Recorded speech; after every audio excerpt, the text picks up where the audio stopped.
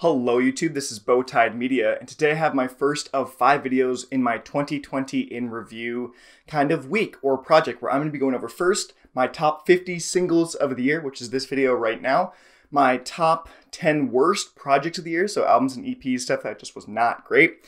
And then on Wednesday will be my top 50 Monster Cat songs of the year, individual Monster Cat songs. And then top 15 EPs of the year and top 20 albums of the year ending on Friday. But first off, one rule about this video, I debated it for a long time, but it is no repeat artists on any song here. So these 50 songs will be from 50 different artists or group of artists or whatever. I just decided to add a lot more variety to it, and if there was just one album which was very, very good, it could kind of take over 10 of the 50 spots, so 20% of the video I'm just talking and raving about one specific project. So I think it was best to do one artist per spot. And let's get into it. Number 50 is More by KDA, Alison Beer, and G Idol. And I was shocked that this song, that I fell as hard as I did for this track. It's a K-pop banger, and it just shows that League of Legends can do a lot better than just ruin your life. Number 49 is Lemater's Eyes Wide Open, and it is an ode to a friend that had passed, a good friend of theirs, Johannes Grave Muscat, and kind of takes this side in the aspect of loneliness from the people that can help, and how it kind of feels like to be able to help, but realize that you didn't at the time. It's a pretty sad track lyrically and juxtaposed by these really nice bright sounds. 48 is Margarita by Cloud9 and Direct, and for two pretty down-tempo artists, this project has a ton of energy to it. Number 47 is Matt Zo's Love Songs, and it feels like a classic old 2000s EDM banger that is perfect. It's a great club pick-me-up track. Just a great one, an old vintagey kind of feel to it of a track. Number 46 is Oliver Tree's I'm Gone. It is the final chapter in the Ugly is Beautiful LP and is a culmination of 5 years of Oliver Tree just being frustrated with the music industry. And this is his ode and his final goodbye to ever making music again, apparently. Number 45 is Memba's remix of Elenium's Gorgeous. This track does a great job, and specifically remix, of taking the original kind of atmosphere to the track and adding their own unique one, while both making it sound like it's a part of both discographies simultaneously. It sounds like it could be an Elenium track, but it also very much sounds like a Memba track. And this is actually the only technical remix on my list. Number 44 is Smiles Found a Reason. I didn't love this project when it first came out, but over time it really, really grew on me, and I felt like I just kept coming back to it.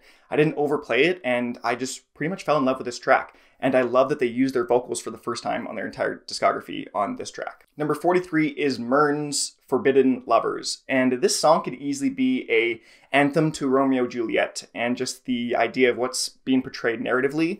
And paired with Mern's lower kind of vocal range, it does a great mix to the track. Number 42 is Disclosure's Energy. And Energy is the perfect way to describe the song. It just ramps and builds and goes crazy over the entire runtime of the track, coming into this giant culmination of musical sounds that I just love. It is a killer club banger. Number 41 is Dua Lipa's Break My Heart, and Dua Lipa had an outstanding 2020 that's all on the backs of this track in particular.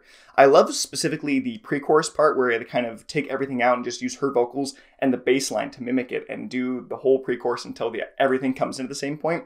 It is just a sexy song. Number 40 is the triple team-up of Ford, Sun, and Hans. The three of them create an incredible atmospheric, down-tempo, chill track that you can tell all of them really added their own unique flares and elements to the song. Number 39 is Laney's I Still Talk to Jesus. And Laney kind of forgoes their classic relational drama kind of talk, lyrical content that they often dive into for actually some good substance for what they're trying to convey narratively. In a conversation with both the listener and God, they're just kind of expressing their feelings towards faith and religion and the struggles that comes with trying to believe. Number 38 is Galimatias's Let Go. And oh man, I've been playing the song on repeat a ton as of late. I just refound it again.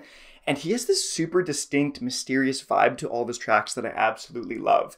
And in classic Galimatias fashion, he comes in right at the very end with some nice stuttered piano and strings, and oh, it's just a great track. Number 37 is Roman Silver's Friends. And while the non-drop sections are okay at best, the drop, holy guacamole, this thing is absolutely insane.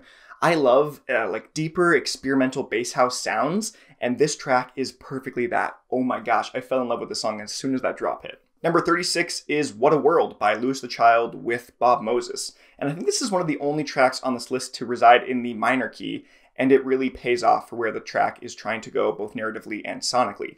It's got this dark atmosphere to it that kind of makes you question about what a world we live in and all the bad kind of crappy parts about living on Earth right now. Number 35 is Mako's Chameleon, and this is the perfect example of a track that doesn't do a lot lyrically. They pretty much say the same lyrics over and over again, but it's all everything else that's around it sonically that just adds so much intensity and layers to everything, where the track would be pretty boring without the huge production elements that come in, but man, this song really takes off. Number 34 is The Weeknd's Too Late, and this is one of the very first tracks where I really had to hone in on which song I wanted from the artist, because The Weeknd's album was fantastic. And I ultimately landed on Too Late for its ability to kind of set the precedence for the entire project and kind of add this unique flair to everything that you know what Abel's going for, and you know the whole project, what it's going to be like right after the first and second songs here. And the percussion throughout this entire track is so good. Number 33 is Inverness's Toxic, and this song was my 2020 mindless banger anthem, whatever you want to say. I just love it. The distorted guitar sound is so gritty and so fun to listen to, and Amelia Moore kills it on vocals. Number 32 is Cascade's Solid Ground, and I did not expect finishing 2020 to be loving progressive house again. It got super dull and boring for me, but Cascade coming back to Monster Cat with this track, oh, I just freaking loved it so much. The vocals are crisp and clean, and those deep bass hits at the second half of the drops are so good. Number 31 is Tame Impala's On Track. And again, this is one that I had a lot of time to stir and figure out what I wanted to pick for this album, and I ultimately landed on Track because of its minimalistic kind of pre-chorus section that's got like one or two synths in it, the little hi-hat, and the signature Tame Impala vocal performance. I just like this track more than anything else in the project. Number 30 is Bob Moses's The Blame. And Bob Moses has this very distinct signature style, and this track, The Blame, is all of those elements combined. They have this kind of cowboy western kind of synth sound and these raindrop synth sounds, if they'll make sense if you go and listen to it, mixed with tons of other, like the persistent kit that happens all throughout the track. I just love it. Low monotone vocals as well. Something about it just mixes so well. Up at number 29 is Miso and Memories by Just a Gent and Zavi. And if there was any track on this list that's more underground, super not popular, it would be this track. It's really not known that well, and these artists aren't super big, but I love it. Their two styles blend together perfectly, and I think the drops are fantastic. They do one heavy-hitting one and then a more driven one after, and they go back and forth. Great track. Go listen to it. And at number 28 is the most popular track on this list. It is Exile featuring Bon Iver by Taylor Swift. And I'm not a huge Taylor Swift fan, but this song does hit differently. I think I love that Bon Iver starts the track off with his verse and then goes into the chorus, as he's the only vocal in the chorus, as almost like this anticipation for when Taylor's going to come in and sing her part. I just love the track and the atmosphere of everything produced here. Number 27 is Drew Lou's Treasure Map, and you'll find that a lot of songs on this list follow the same sort of blueprint or pattern, and that is a really slow intro into a build that's still happening over a decent amount of time, and then a big kind of grand finale, and this song is practically that. Once that percussion kicks in halfway through, I'm hooked on this track. Number 26 is Kaizen and Essinger with Neo Soul, and I didn't really know who Kaizen was before this single dropped, and it sounded like something made from someone that has had a lot of musical experience, and so I'm super impressed that this is his first kind of breakthrough hit, and paired with Essinger's screaming vocals, I just love this track. It hits so hard, goes absolutely bananas. Number 25 is Slippy and Micah Martin's Fatal, and the only word I have to describe the song is hype. That's it. Go listen to it. Up at number 24 is Fox Stevenson's All Eyes on Me, and I realized after I put this song in this list that I have a lot more drum and bass in this whole top 50 than I expected I was going to have. I wouldn't say I love drum and bass, it's not my favorite genre by far, but I have a ton of it on this list, and this is a great example of a killer drum and bass track. I love that Fox Stevenson has these very intentional pauses that he puts in the song that actually keeps the energy going because he kind of intentionally stops in the middle of the track. Number 23 is Tristram's Violence, and the king is back after 2 years with another emotional hand grenade, where you just hold it and you love it, but you know it's going to blow up in your face. You know it's not going to be nice emotionally for some people. Damn, this song is so good. I love it. Getting on to this point now, I'm excited to see what Tristram's going to do in the future, and everything he puts out, I know he puts out with almost perfection, where he doesn't want to put out anything that's even close to subpar. Number 22 is Therapy by Conro, and I think he's been trying to find his niche for quite some time now within the EDM genre, and I think he finally found it with this track, and it is that funky, heavily distorted electric guitar just jamming out power chords throughout the whole time of the song, mixed with Conro's really high, fun vocals. Number 21 is Cage's The Grave, and Bass House is back, baby. This track is a killer drop, and mixed in with the halfway section where it kind of slows down and goes to half pace, half tempo. It's super fun, interesting, and a unique track, something I haven't heard from bass house music in a long time. Number 20 is Grant's Better Off Alone, and this is a cover from Alice DJ's 2000s hit of the same name, and he does such a fantastic job of blending the old school kind of mega hit project that was Better Off Alone, the original, and adding a whole new modern future-based twist to it. Number 19 is Warriors by League of Legends, and this is by far the most unique track on this project. The original song Warriors by Imagine Dragons was made for the League of Legends World Championships for Season 4, and they just recently now, at the beginning of 2020, did a cover for it, a nice orchestral cinematic cover, and that thing gives me shivers every time I listen to it. It is incredible how well a gaming company can produce music. Number 18, Porter Robinson's Get Your Wish. If you know what the song is, you know why it is on this list specifically. Porter is back with his first single from his sophomore album, Nurture, which is hopefully going to come out in 2021, and he killed it. He knocked it out of the park. All the modern mixed quality with his kind of old school style, just fantastic. Number 17 is Start Again by Muzz, and he kind of channels his inner pendulum with this track. This really heavy, fast, really driven beat throughout the whole point, the whole song, this drum and bass track. And I think this is a fantastic track, the first single off of his debut album, The Promised Land. Oh, I just love it. It has so much energy, and it really is a story from start to finish. Number 16 is Deadmau5 and Kaisa, bridged by a Lightwave. And Deadmau5 is the king of long atmospheric tracks, and this one really is no exception. This song is the perfect blend of both beauty and grit. Number 15 is Elohim's Vacuum, and here's some more drum and bass. I did not expect this track to actually land here, but the more I thought about it and more I contemplated everything, I realized this really deserves this spot at 15, almost top 10. This track is so good. It's got some light drum and bass feels to it throughout the entire track, and it just feels like the equivalent of eating nectar. Like, it feels like the listening equivalent to eating nectar. Up at number 14 is Misère and Young Medicine's Vagrant. And I don't often love the kind of screaming, really intense music, but with Neo Soul, Fatal, and Vagrant, this one does take the top spot of those kind of three really loud, in-your-face tracks that somehow just hit the right spot for me. Number 13 is Ellis's Speak Francais. If you are a Monster Cat fan, this is gonna just have shocked you right now if you hear this, but hear me out. This song I laughed at for how cheesy and dumb the lyrics were, and the UK kind of rap with no ep on the top. It was just like, why does the song even exist? And the more I listened to it, the more I kind of recognized how fun Ellis was having creating this track and how fun it really is, and I'm not taking it too seriously. It's just, I love the track now. I love it. It's my 13th favorite of the year. Number 12 is Loon, featuring Vancouver Sleep Clinic with Casbo.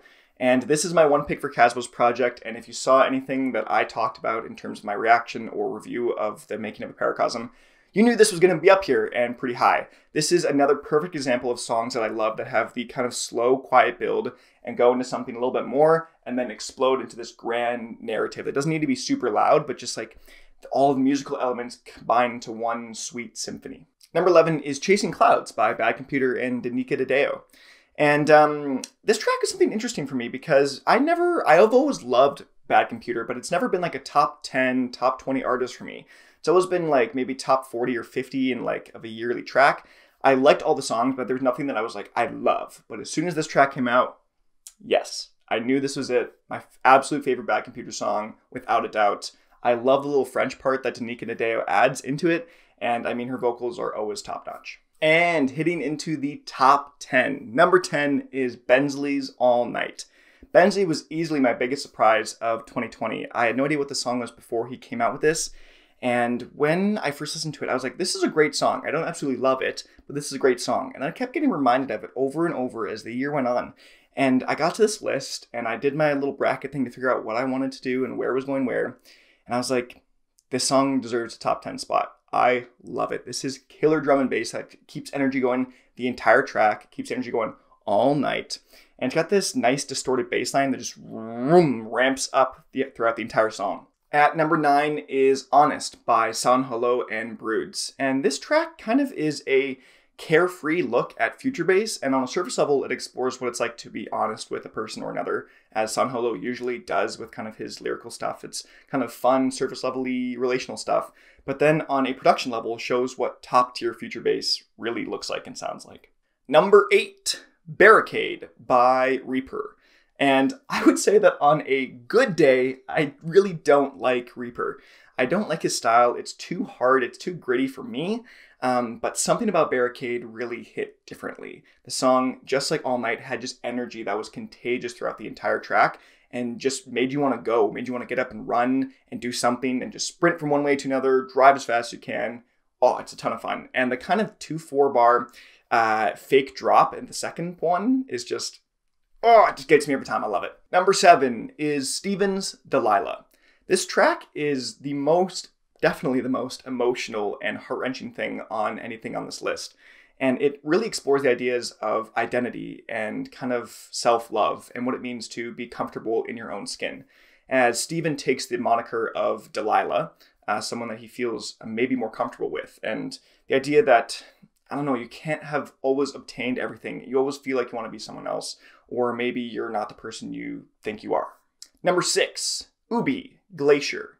This track is so good. It is a journey from start to finish and definitely resides in this very unique niche of electronic music, where it is a little more funky and kind of soulful while still being a glitch hop track. It is just something that, you just need to listen to and experience. There's a part in the middle of the track where it drops for the very first time. That is probably one of my favorite sections of music that I've listened to in maybe the last 5 to 10 years. Like, it is so good. Number 5, Phoebe Bridgers' I Know the End. This track is really something special. If I could encapsulate all that 2020 was in an individual song, it would be this one, I Know the End. This is another perfect example of the songs that have the slow build up into the big grand finale of all the musical elements together, and bring in the horn section for this track and the electric guitar, and just like, it just all goes, it just explodes at the end into a musical symphony in your head. And I just can't say enough about this song. Number 4, Rushing by Eden. To think that the back end of this track, the entire almost 3-minute guitar solo, was made in a tour bus in one take is just incredible. That he did this for fun and then just was like, that's a great section of music. I need to put that in a song.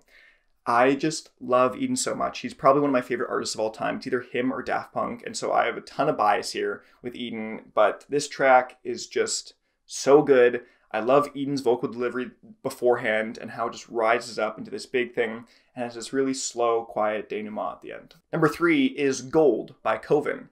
And Katie's vocals on this track are something else. This is another one that's more drum and bass like. It's actually just drum step.